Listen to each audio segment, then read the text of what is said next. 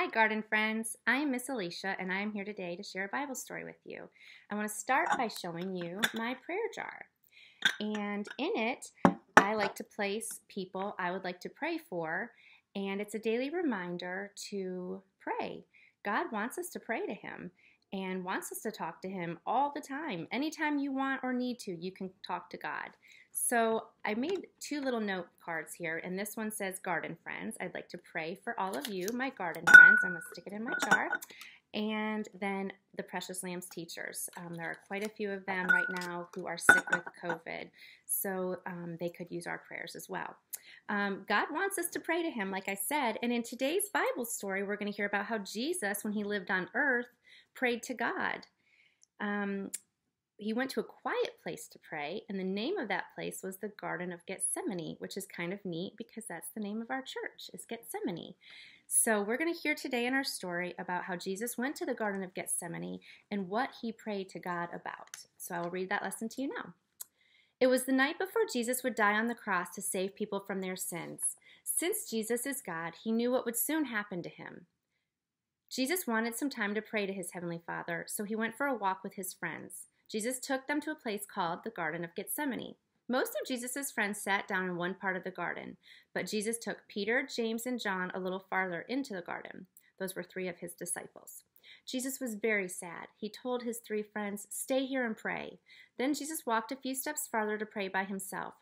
He prayed, "Dear Father, if I can take away the sins of all people in another way, then let me do that.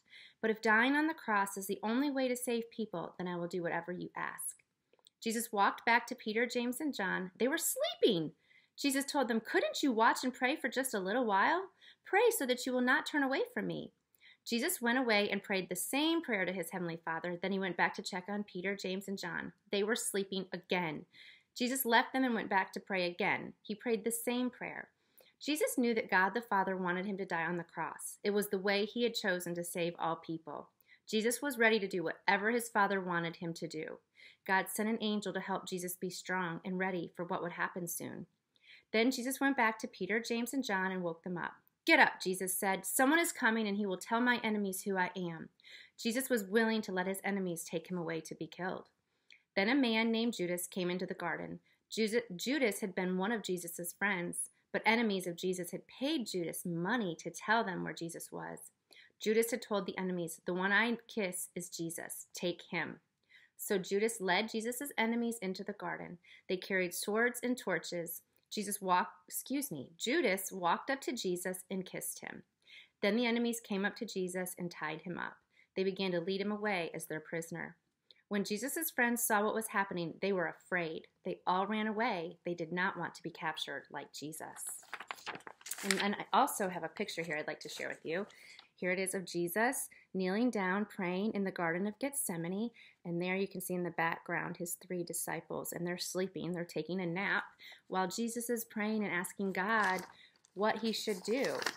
And we find out in our story that God answered that prayer, or Jesus knew that God wanted Him to die on the cross. And that was what was expected of Jesus.